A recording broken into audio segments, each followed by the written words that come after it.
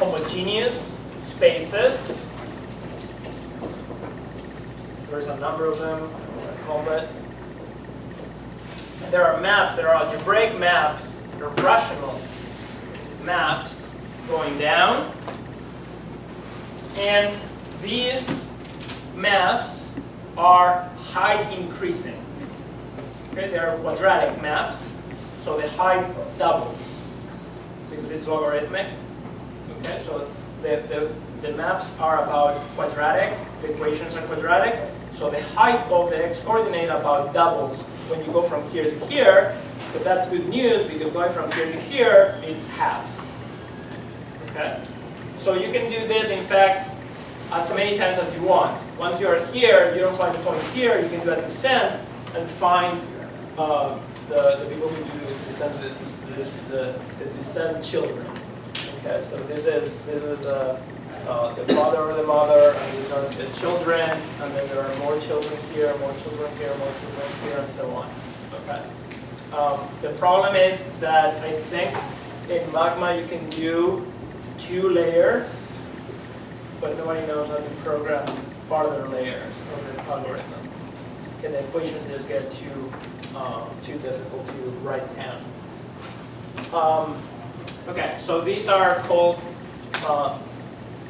homogeneous spaces, and there are maps going down. But how do I know that the points are going to be there? It turns out that if you have a point in here, it always belongs to one of these. I don't know which one a priori. Well, actually, if I know the point, then I can tell you we'll have a map back, and it's going to show up in there. So once I have a complete list of the homogeneous spaces, I can look through all of them, find points, send them back, send them down, and if I'm somehow able to cross out, by whatever means, all of them, either finding points or proving there are no other points, then I know I found all of them. Okay, so that's the idea of the descent. As I said, there are several flavors of descents. The very most basic one is called a full to descent.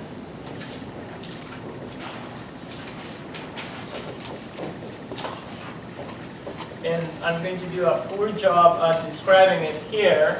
It's explained in more detail in chapter 2 of the notes, and there are actually some proofs in that chapter. So full to descent means that I'm going to do it for elliptic curves that have a full to torsion defined over Q. Okay, so these EIs are going to be integers and distinct. Okay, so how are we going to find points? Well, take one point. Suppose there is a point. Then what has to happen, this is just a very naive explanation of what has to happen. Well, what has to happen is that these 3 multiply to be a square. So there may be, there's going to be, this number itself is going to be some number times a square. So the square part of this number is going to go into here, that's good. What I'm worried is about the square free part of this number. The square free part and the square free part, those 3 square free parts have to multiply to a square. Okay? So let's see where that goes. So this should be the square free part times a square.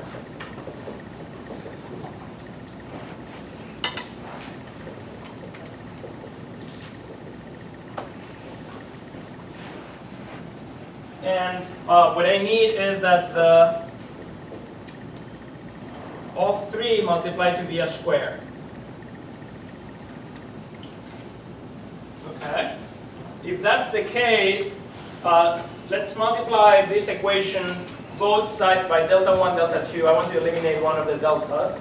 So if I multiply both sides by delta 1, delta 2, I get a square there, that's good. And a square times delta 1, delta 2. So what that says is that modulo squares, delta 3 is just delta 1 times delta 2. Or in other words, if delta 3 is delta 1, delta 2 times the square divided by delta 1, delta 2 square, this is a square which can be thrown into W. This is a rational number, this is a square, so it can be put in W, right? So I'm going to actually substitute delta 3 by delta 1, delta 2, and it's all the same. Okay. So now I have E, that equation, x naught minus 1 is delta 1 U squared, x naught minus E2 is delta 2 V squared, and x naught E3 is delta 1 delta 2 W squared. Okay. And if you subtract equations, now I want to get rid of the x naught here. What this brings me is to what I'm going to call C of delta 1 delta 2, and it's E3 minus E1 is delta 1 of, I'm going to replace now, this is a variable, that's what I want to find.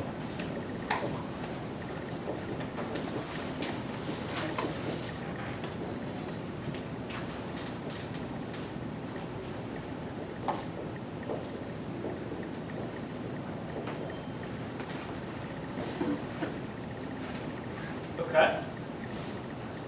So you see, for each delta 1 and delta 2, I have one of these spaces. But if I started with a point x naught, y naught, if I start with an actual rational point, I can carry this through and find for you what is delta 1 and delta 2, and that will actually give me a point in here. Okay? So EQ actually maps to C delta 1, delta 2 for some delta 1, delta 2, or rather a point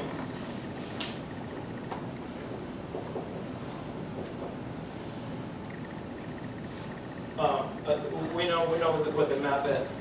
X naught, Y naught maps to x naught minus E1, comma, x naught minus E2 modulo the square.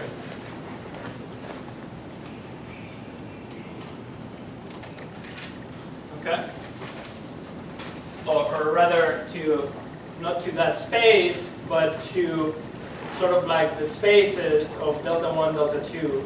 Like in what delta 1, delta 2 I'm going to find my point is given by that map. Okay?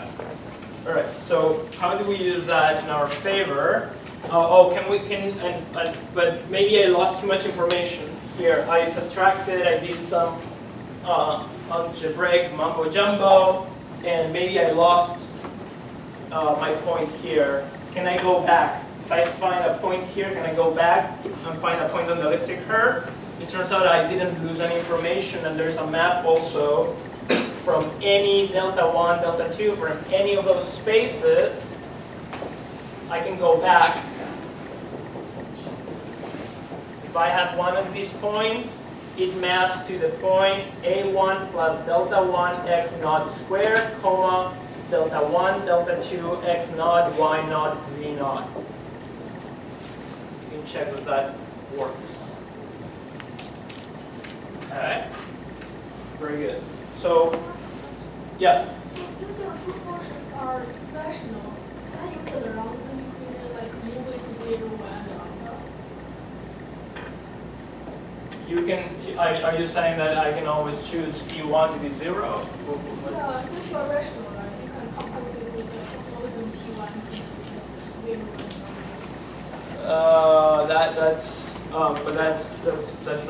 and that doesn't work over Q.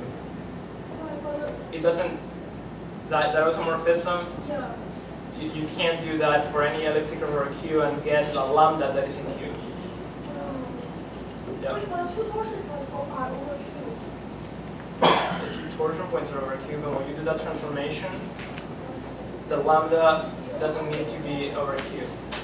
It's a good idea, but it doesn't quite work. You have to go to an extension And that's something that is used many times. That's called a Legendre form of the elliptic curve. And you can do that to do other things, but you have to keep track of what extension you went to when you did that change. Okay. So we have a map. It turns out this also forgets about two multiples, so by 2 of a point, it turns out this forgets about those two. So it's a map, yes. This? Modulo squares.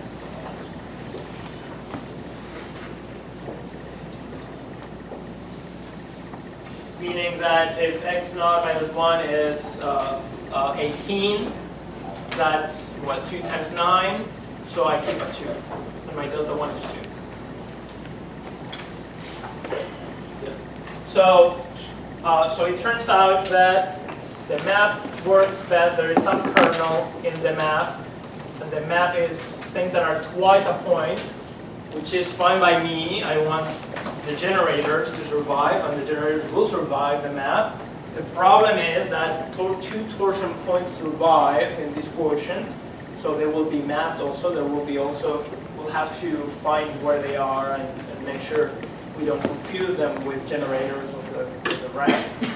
But there's a map to, I'm going to call it delta, to some gamma delta. What's the image? So the gamma delta is the space of delta 1, delta 2s. Okay, where these deltas are integers, non-zero integers that are square free, and there are a lot of numbers that are square free in the integers. Just take any prime, that's one of them. So I want to restrict that, and it turns out you can restrict that. The numbers that appear there, this is some corollary, this is also explained in chapter 2 how this comes about, but the numbers that appear are if P divides delta I, then P divides the discriminant of E, which in this case is just the triple product of all the differences.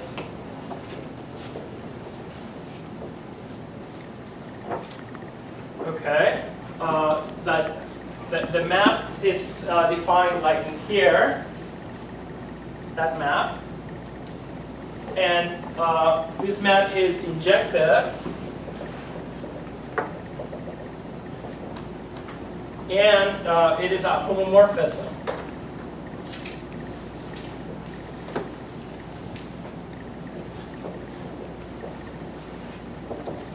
So it is a homomorphism. That means that, well, what is the group structure here? You can multiply two numbers and then remove squares, and that will bring you back to the set. So you can multiply pairs and see where they go. I'm not sure I'm going to have time today to do one example of the descent. We'll do tomorrow. But in particular,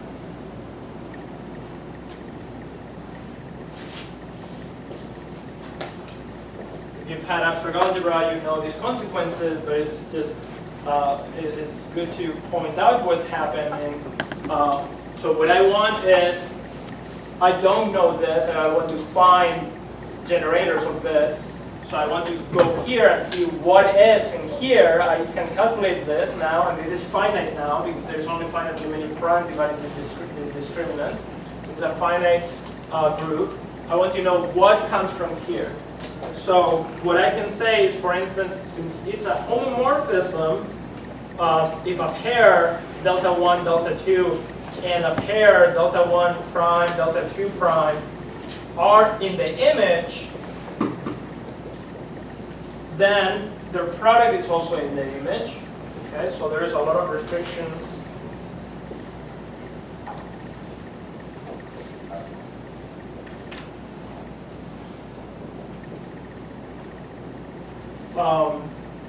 And all the possibilities. So if delta 1, delta 2 is in the image, but delta 1 prime, delta 2 prime is not in the image, then their product is not in the image.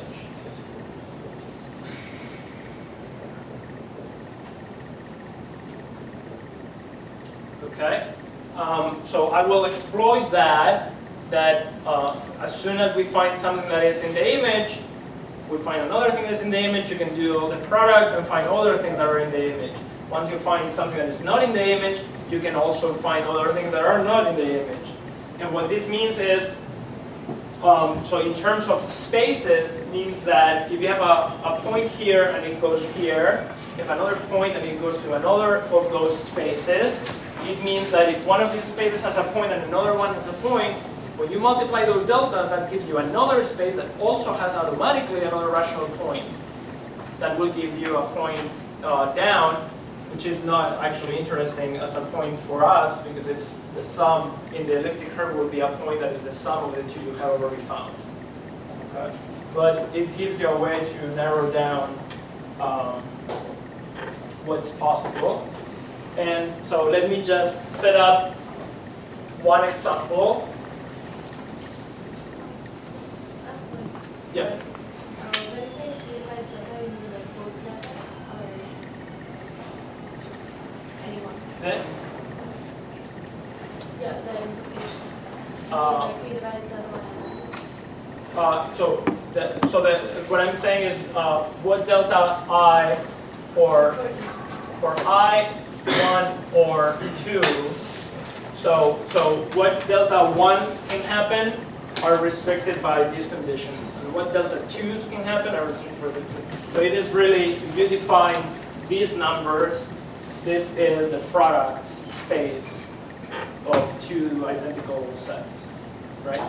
So what happens is that if you have E to be y squared equals x cubed minus x, I'm going to run it too high.